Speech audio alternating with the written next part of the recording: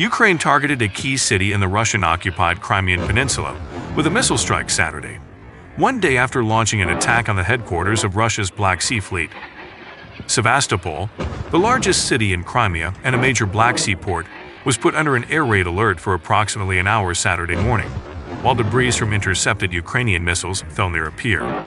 The Russia-appointed Gov Mikhail Razvosheyev wrote on a Telegram post. The attack also put a pause on ferry traffic in the area, which was later resumed and comes after at least 9 were killed and 16 were wounded by a missile strike on the Black Sea Fleet headquarters in the city Friday, Ukraine's intelligence chief, Kyrylo Budanov, told Voice of America. Budanov also claimed that Alexander Romanchuk, a Russian general in charge of forces along the war's key southeastern front line, was in very serious condition following the attack, although Romanchuk's condition has not been confirmed.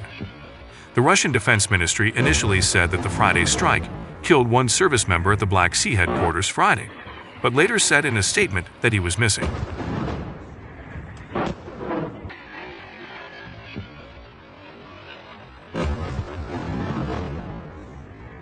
Thanks for watching. Make sure to subscribe and turn on notification button for more videos.